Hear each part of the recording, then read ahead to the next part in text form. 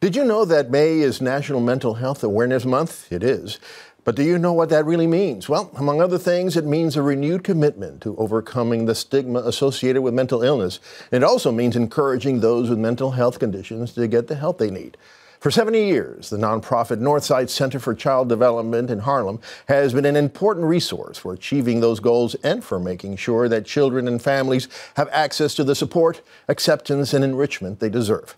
Dr. Thelma Dye is the Executive Director and CEO of the Northside Center for Child Development. She joins me now along with ABC News correspondent and anchor Deborah Roberts, who has been a committed supporter of the center. Deborah is also the author of Been There, Done That, Family Wisdom for Modern Times, a new book she wrote with her husband, our friend, Al Roker. Welcome, both of you. It's a real pleasure to have you guys here. Thank you. So, Doctor, let me start with you. Could you give us a quick background on the center? And could you tell us what its chief goals are?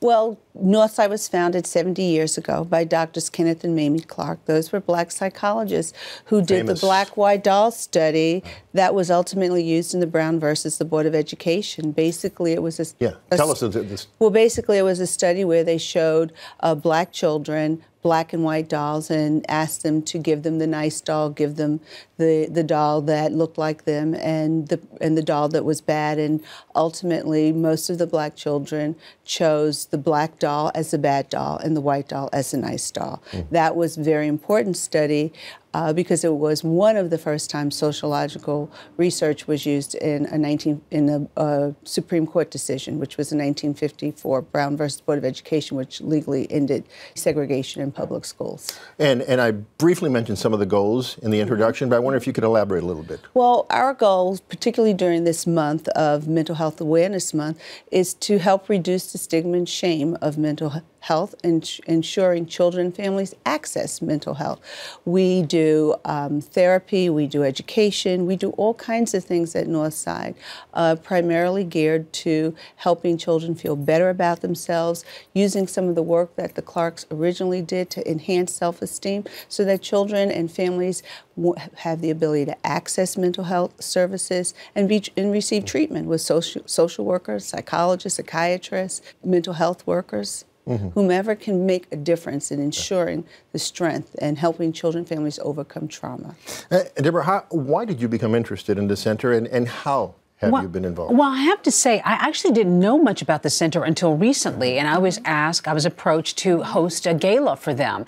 And I, of course, had heard about the Clark's experiment, and when I realized the connection with this center, I thought, this makes perfect sense. I'm a parent, and I know what it's like, of course, to make sure that your children are taken care of.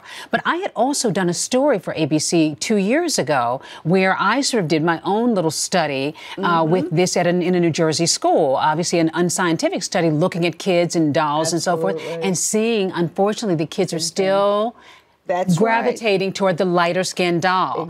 And I thought, oh, my goodness, there's still work to be done. So I didn't know that much about the center, but I knew that the work that they're doing is important, and I had a little connection to the Clarks and was happy to be a part of it. And everyone is connected. Yeah, well, I wanted to talk about the book briefly. Briefly. Come on, we can talk a lot about the book. Let's take a lot of time. Connections? And it relates to Northside. That's it. That's the question you predicted. How does the book relate to the concerns of the center? Well, because I have children, I have teenagers, and I also have a son who has some learning disabilities. And we are in a very fortunate position, my husband and I, to be able to afford the help that he needs, the tutors that he needs, the school that is giving him all that he really needs. But there are a lot of parents who don't have that opportunity and certainly don't have access to a place like Northside. So I think it's so important. While the book is all about family relationships and all kinds of other things, we do touch on the fact that we have children and we're trying our best to give them what they need. And, you know, I support the notion of other parents having an opportunity to do that.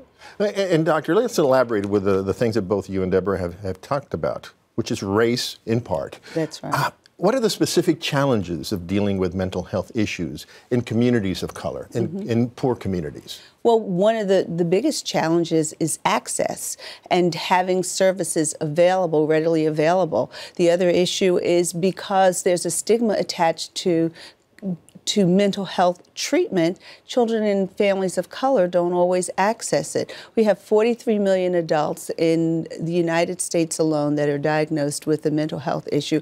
Only half of those have received treatment for it. And in families of color, even less receive treatment for it. And sometimes they're diagnosed with far worse conditions at a later time in life when, had they accessed the treatment and had the treatment, they would not have. In fact, we talk about it in the book. Yeah. My husband and I, and friends said, bravely talked about the fact that we've gone through therapy together as a couple. And my older brother, who is, military and a very, sort of tough guy, you don't talk about those things. You don't put that out in the public. Certainly in the Black community, this is a subject that people don't talk about. And there's more stigma in the Black community? Of course, because the idea is maybe you should keep this within your own communities. And you don't want to air your dirty laundry. And family, you should be able to help yourself. Your family should be able to help you. You just don't want to do it. So it really is an issue. And I think that one of the things about Northside is that it's sensitive, and it has therapists of all races, all ethnicities, and people who can absolutely relate to the children and families that really need to come to us and see all the things that we can do. And and the specialness about Northside is that we do other services as well. So talking about it is key. The more you talk about it, I think the more we all realize we're all dealing with something. Well, thank you for talking about it with us. It's been a pleasure to have you both here. Thank you so much. Thank you. Thank you.